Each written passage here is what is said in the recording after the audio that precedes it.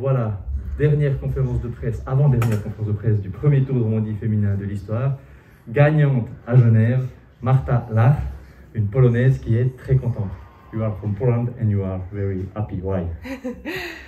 Yeah, I'm super happy because I won my first World Tour race.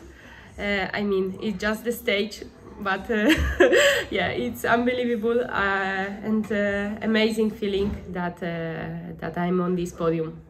Alors, elle est très contente. Elle a cherché toute l'année cette victoire. C'est sa première victoire en World Tour. Elle dit, ce n'est qu'une étape.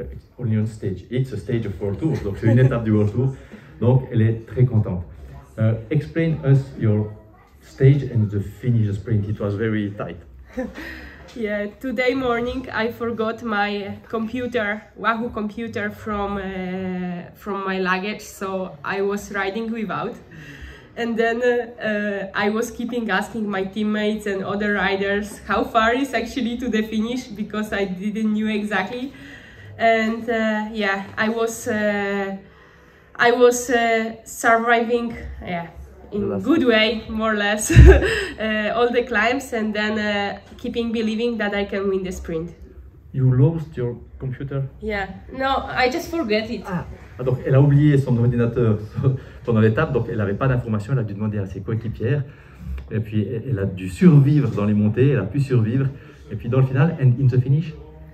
In the finish, yeah, I was moving forward as fast as I could, and then in the end it was super close. I threw my bike and it was very tight, I think like 5 or 10 centimeters.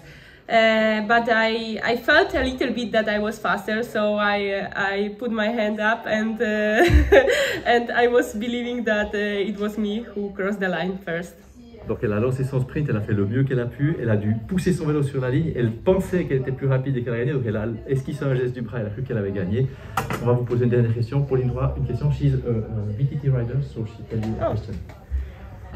How happy you are now and how motivated are you for the next season because you just won now? Donc comment, enfin, pourquoi elle est à ce point motivée maintenant pour la préparation d'hiver? I'm very happy, and it's thanks to all my teammates and all staff who was working for me all season long. We were always believing that we can win the stage, not only the stage, we can win the race, and I think now we proved that it is possible. And it's big motivation for me for the future, for the next year. First, I think I need to rest a little bit because yeah, I did a lot of races. But yeah, I believe that the next year can be something good in my career. Du coup, elle est très contente. Elle a d'abord besoin d'un peu de repos, mais c'est vrai que c'est une bonne motivation pour l'année prochaine. Et son équipe et elle peuvent prouver maintenant qu'elles arrivent à gagner des courses, et elle est très contente.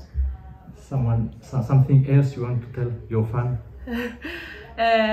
Yeah, I want to tell a huge thank you to all my family and friends who were supporting me all life, I would say. Dziękuję bardzo, kocham was wszystkich. And I mean, yeah, also to staff and to all my team Ceratizit, because they are very nice people and also experienced people. Alors elle remercie bien sûr sa famille, ses proches qui la supportent toute sa vie, all my life, toute sa vie, mais aussi le staff de Ceratizit qui sont des personnes très sympas, très cool, qui la soutiennent bien. Congratulations and good rest and good see you next year. Yeah, see you next year for sure. I come. Thank you so much. Merci. Thank you so much. Bravo.